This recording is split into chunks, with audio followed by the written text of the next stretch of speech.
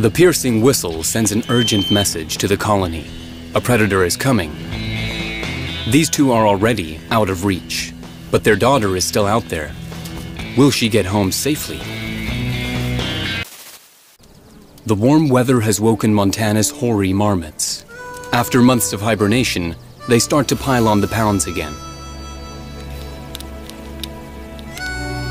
Marmots live in small colonies, with maybe 30 marmots housed close together in a cluster of burrows. This family of 3 has their burrow hidden in the rocks, 2 parents with an adolescent daughter.